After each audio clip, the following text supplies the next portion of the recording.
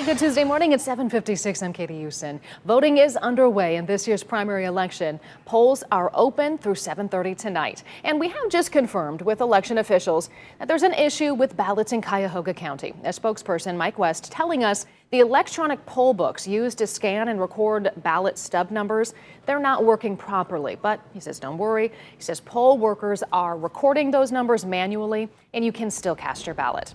If you need more information about voting, we have it all for you on our News 5 app and website. We'll also bring you complete Election Day coverage both on air and online.